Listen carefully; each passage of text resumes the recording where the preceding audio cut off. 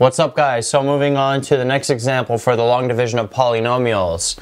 We got this 4x cubed minus 8x plus 3, and we're dividing it by x plus 2. Now, in the examples that we did before, we always had a leading coefficient for every degree in the polynomial. But notice now how in the dividend there is no term for x squared.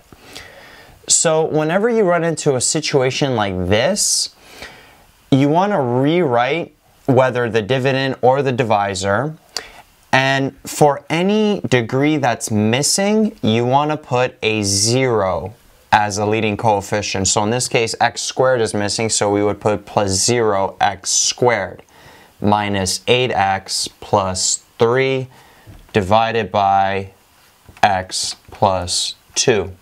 And the reason that we do this is because when we do our division and we're doing our vertical subtraction, it's going to be a lot easier to do.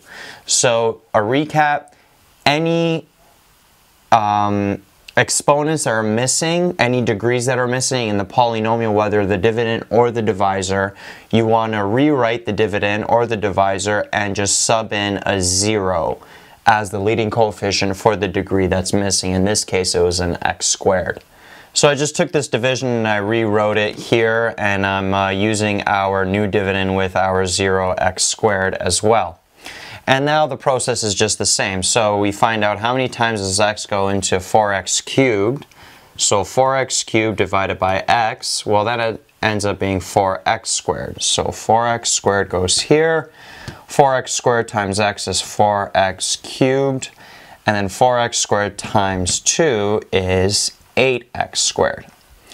And then when we subtract the dividend, this term from the dividend, 4x cubed minus 4x cubed, that nets out to 0. And 0x squared minus 8x squared ends up giving us negative 8x squared. So notice how this 0x squared here, it made the subtraction here easier to see. And then we just bring down the negative 8x plus 3. Now we're going to make sure that this negative 8x squared minus 8x plus 3 is correct, so we're going to do the subtraction on the side. As I mentioned in the previous videos, I highly suggest you start doing this just to make sure that there are no algebraic mistakes. So 4x cubed plus 0x squared minus 8x plus 3 we rewrite, and then this negative 1 we distribute it inside the bracket, so we end up having negative 4x cubed minus 8x squared. So 4x cubed minus 4x cubed, that nets out to 0. 0x squared minus 8x squared, that ends up giving us negative 8x squared, and then the negative 8x plus 3 we rewrite as is. And that's the same result that we got. So now we check how many times does x go into negative 8x squared. So negative 8x squared divided by x, that ends up giving us negative 8x. So negative 8x goes here.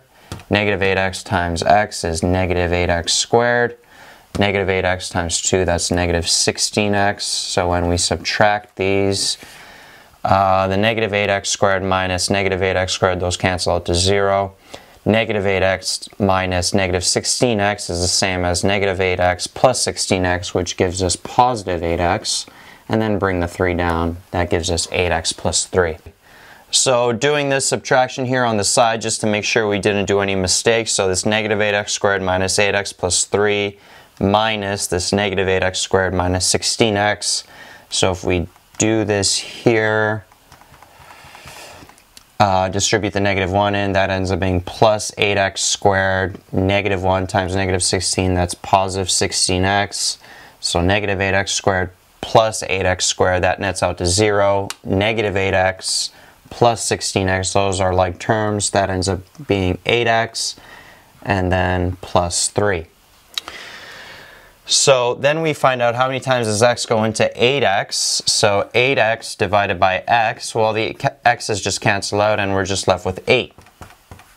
So 8 times x plus 2, that ends up giving us 8x plus 16. Then when we subtract these, the 8x's cancel out. 3 minus 16 ends up giving us negative 13. And x plus 2 can't go into negative 13, so negative 13 is our remainder. So taking this result here and then rewriting it in a division statement, our dividend of 4x cubed minus 8x plus 3 is equal to our divisor x plus 2 times our quotient of 4x squared minus 8x plus 8 minus our remainder of 13.